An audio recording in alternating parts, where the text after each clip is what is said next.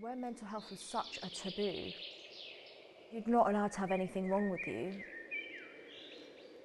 People will not accept you, will not like you, will never love you.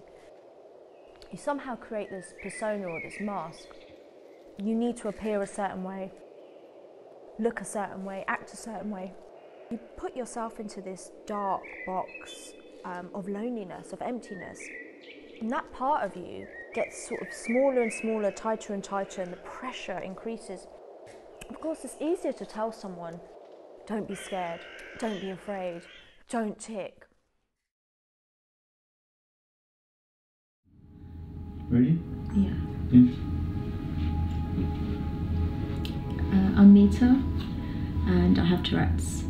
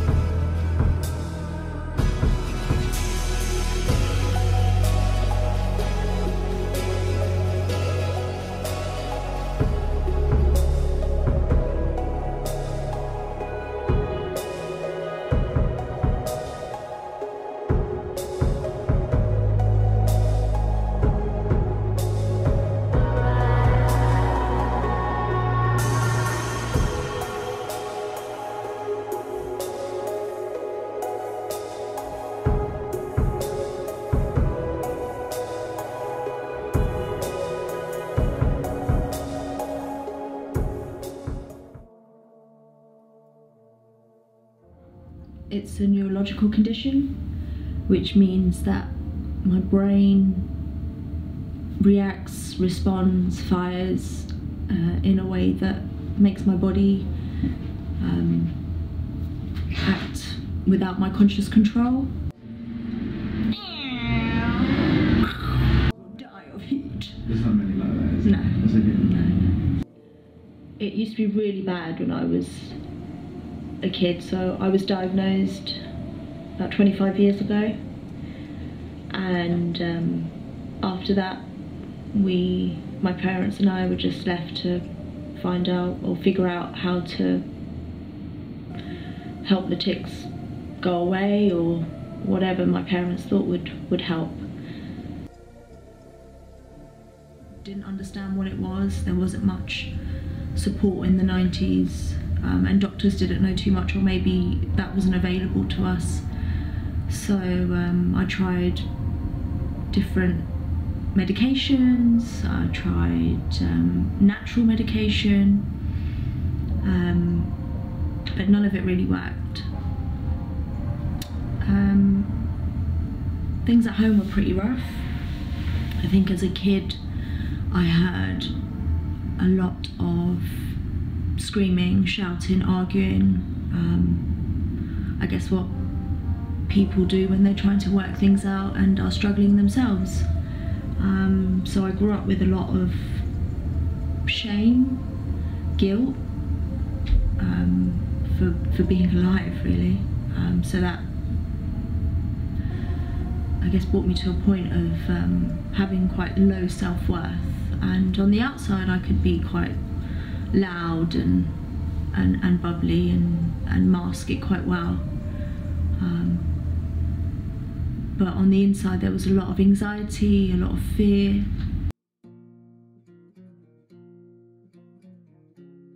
I grew up in my home with my brother, who's a little bit younger than me, and my mum and dad,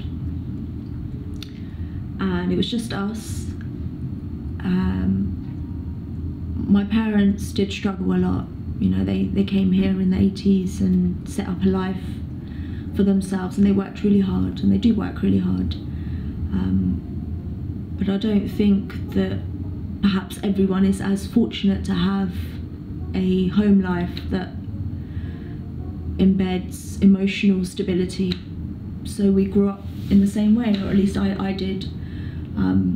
Didn't quite understand how to connect with people didn't understand what it meant to respect people's boundaries. So, and learned that, you know, if you're scared all the time, then you've got to fight. You've got to fight in this world to survive. So my paradigm really was built on those rocky, on a rocky foundation.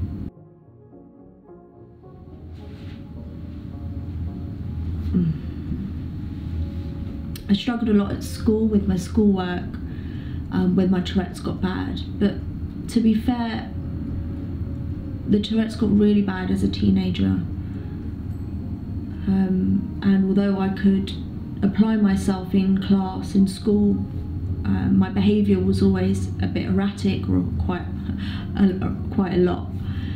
So for that it was seen as bad behaviour. I'd say things out of the blue, I'd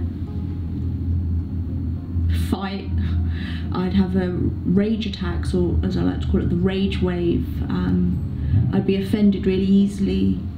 I'd be quite sensitive. In fact, I remember once this girl really upset me first thing in the morning, and I cried all day.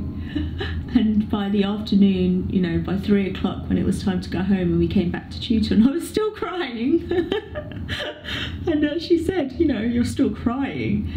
And I felt really stupid about it inside, but I still felt really hurt. So I guess I realise now that, you know, I've learned now that it's to do with the aspect of Tourette's, and this iceberg of emotions and mental health that's underlying right at the bottom, but at the top you're just seeing the bad behaviour, you're just seeing the erraticness, you're just seeing the person not being able to communicate or be in a good relationship with you, or be normal, you know, whatever that means.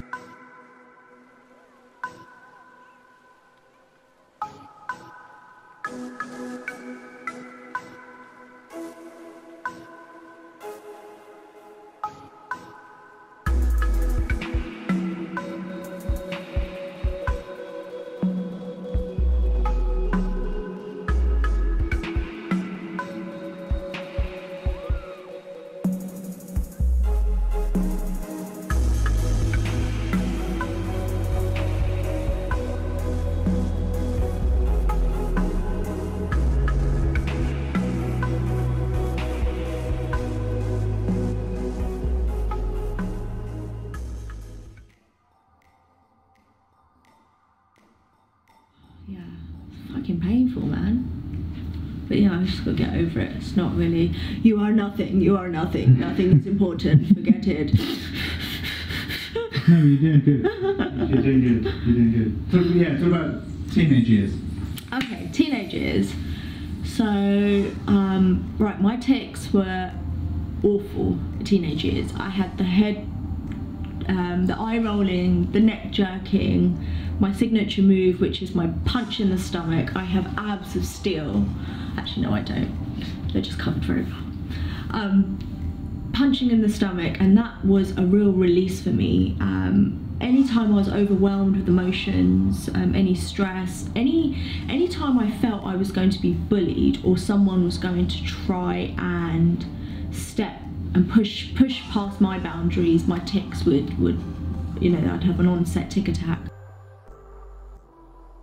So I found exercise. Exercise helped for a little bit, but then what do you do when you stop exercising? What do you do when you stop smoking? You know, you become this little angry ball of tic that is trying to find a way to help calm this erratic feeling in your body, the urge to explode, you know, this rage that you go through. So teenage years pretty much was quite tough. I mean, I had some good friends for a little while, but even with that, I had this real sense of paranoia around people. You know, do they like me? Do they really like me? Do they not like me? And I was always trying to do things to make people like me, or assuage them to want to hang out with me. And part of that came with certain maladaptive behaviours. Part of that came with the rebellious side. Part of that came with being cheeky or funny. I like to think of myself as a comedian from time to time. I'm probably not that funny.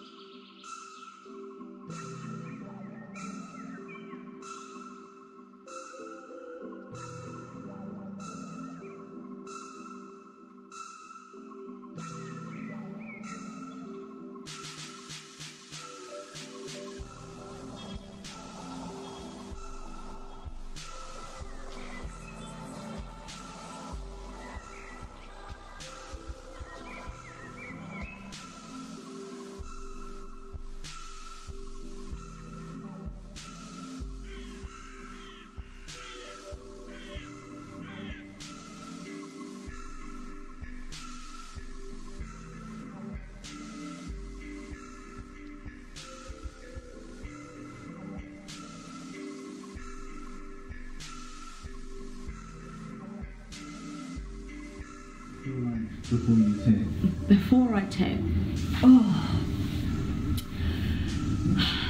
it's like this pressure is building up inside, and it needs to be released. So I used to say, when my mum used to ask me this, how does it feel? I feel as if I'm being drowned, and as I'm being drowned, when I reach up for air, is obviously when you can breathe. So if you're being drowned and you can't breathe, you're fighting, right? You're fighting to get some air. That's what the tic feels like. And the urge can be just as strong. And if I don't reach up for air, if I don't punch myself in the stomach, I'm not getting that release. I feel like I'm suffocating in life. And if anyone's ever held their breath for long enough, then you know what that feels like. You need to tick, you need to breathe. I think that's where the rage as well happens. It happens so quickly, but once it's gone, it's gone. But that, of course, in modern society is not, you know, it's not the social norm. You can't behave like that when you're an adult. You can't just go and have an outburst and expect people to accept it, and it shouldn't be accepted. You know, I shouldn't be able to just explode when I feel like it. So I started trying various strategies, and they started working. And just take the time to just be present. Yeah. Just make yourself comfortable. And just while you're doing that, just start to feel really comfortable. And just tune in to your breathing.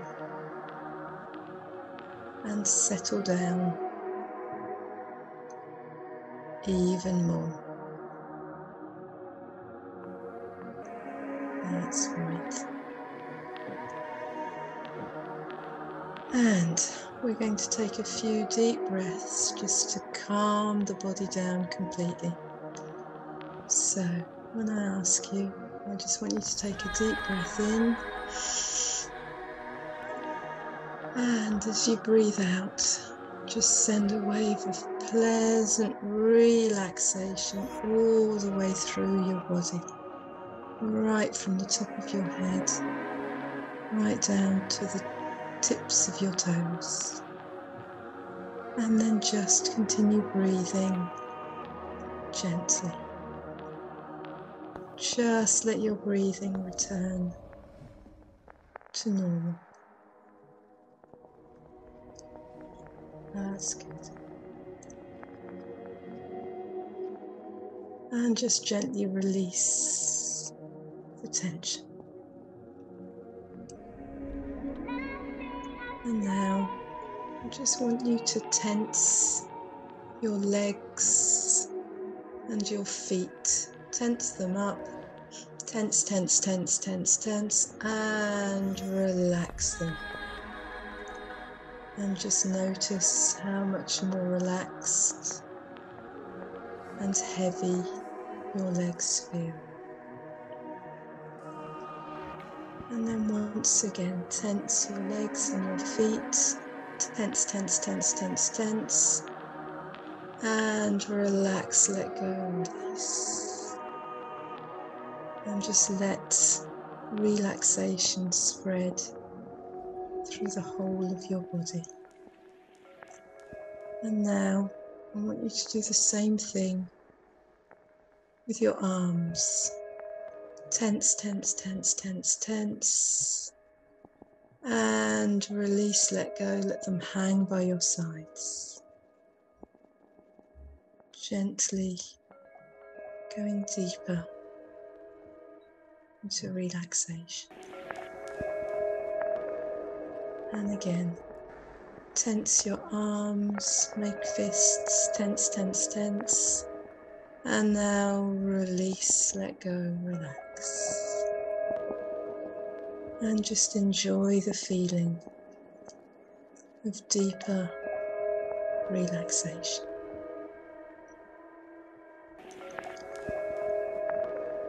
And now just one more time, I want you to tense the whole of your body. Tense, tense, tense, your toes, your feet, everything tense, shoulders. And release, let go, relax. Just let everything go.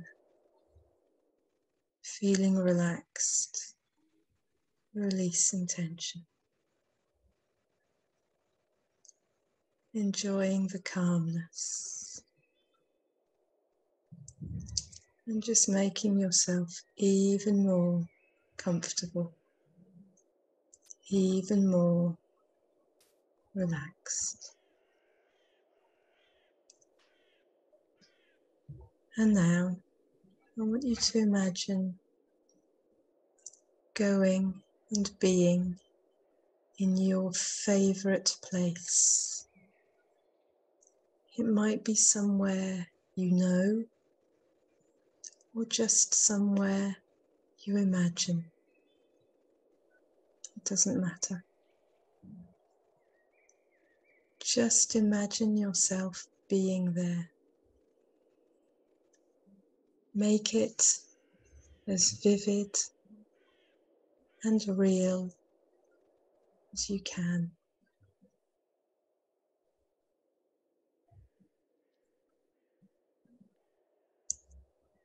Imagine what you can see around you. Picture everything around you.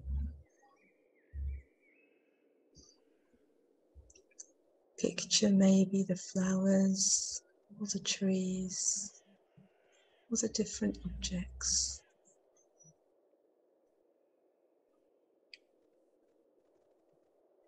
Imagine the sounds.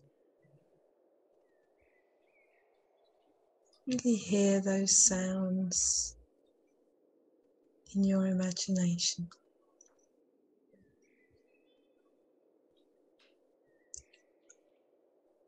And now tune into the different smells, the different feelings, maybe the wind or the sun, maybe something else.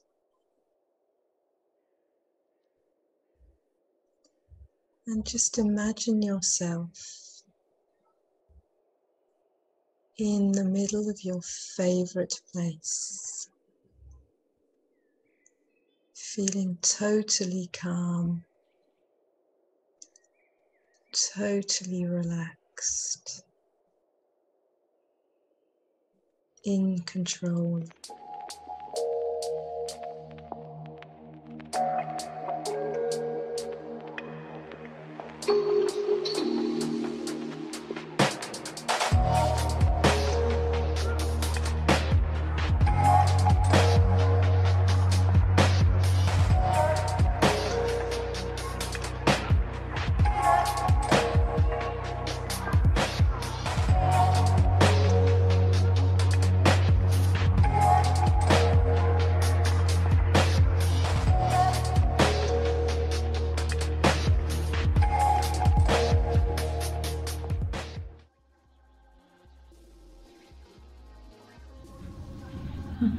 day-to-day life, I used to tic a lot in class as a teenager, and one of the things I used to do was I don't know if I should talk about my marker pen.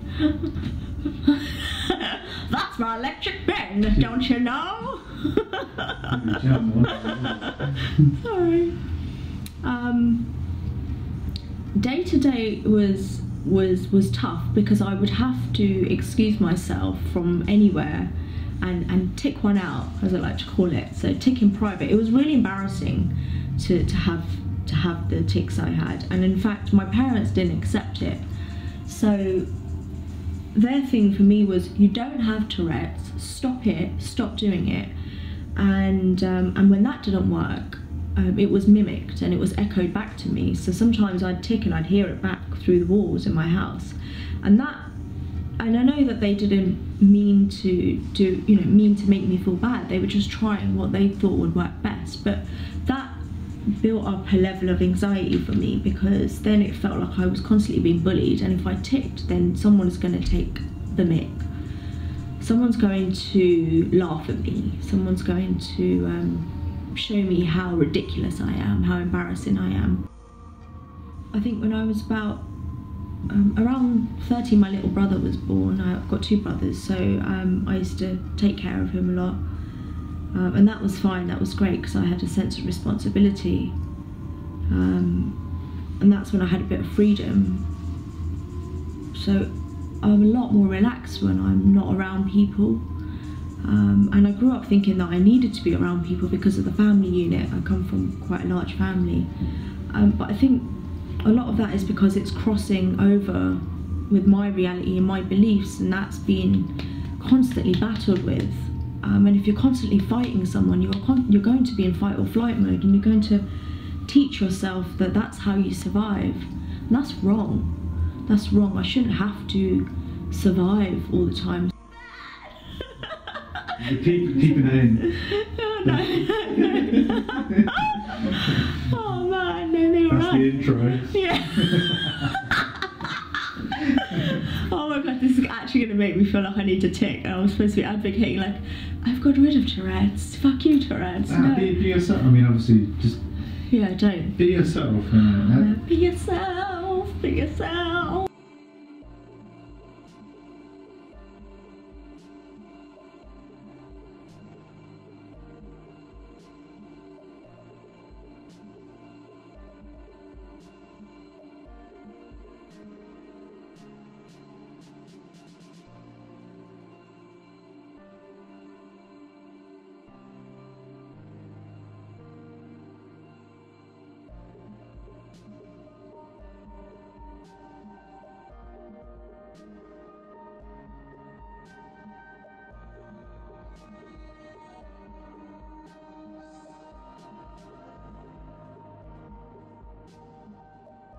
I think where mental health was such a taboo, you know, you're not allowed to have anything wrong with you. You somehow create this persona or this mask that you need to appear a certain way, look a certain way, act a certain way. And that part of you that is being suppressed gets as if it gets sort of smaller and smaller, tighter and tighter, and the pressure increases. So as I think I can talk about it a lot more because I've had time to work through certain self-development programs. I've had time to reflect, and I've also created a program that worked for me. And what I came to realize is instead of letting Tourette's be a weapon that was making me feel shame and guilt my life, why not share these strategies with people and share with them what they can do to help not become a victim to their neurological condition. I've carried out various therapies, and initially I started off with meeting people, going through psychologists and psychiatrists, and they just weren't working for me. But when I started to apply a Jungian approach, which derives from psychologist Carl Jung's methodologies, I worked through shadow therapy, I started looking at the archetypes and started understanding what these entities meant, it stopped feeling like there was some conspiracy to ruin my life. And I think that's where the mental health decline occurs. The paranoia, persecutory delusions, and ideas that people will not accept you, will not like you, will never love you. When that paradigm starts to become real, you put yourself into this dark box of loneliness, of emptiness. And I think even in that space, I was able to learn about who I was, learn about my fears. And Tourette's really was this huge, hidden away box that I had stored at the back of my mind somewhere. And I hope that we can talk more and discuss the things that you've been through and find some sort of solution that works for you. And of course, somewhere that you can be self-sufficient and take care of your own mind, body and spirit. Thank you so much for listening.